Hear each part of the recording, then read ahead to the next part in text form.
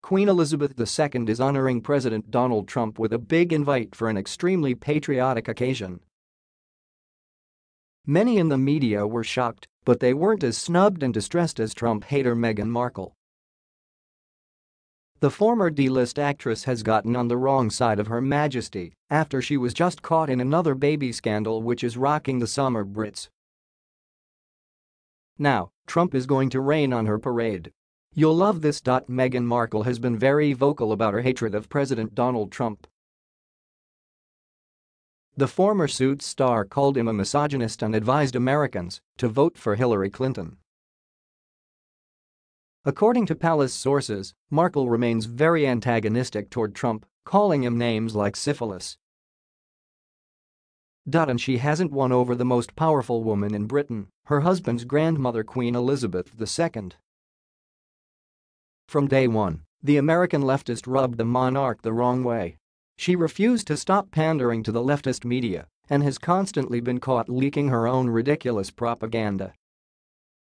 And President Trump was watching. In fact, the president rightly snubbed the Americans' wedding without issuing any type of statement. However, when the Queen's granddaughter, Princess Eugenie, got married, Trump graciously tweeted this out to his 59 million followers: "Princess Eugenie of York was a truly beautiful bride yesterday. She has been through so much and has come out a total winner. Those who know Meghan know she was out of her mind with jealousy."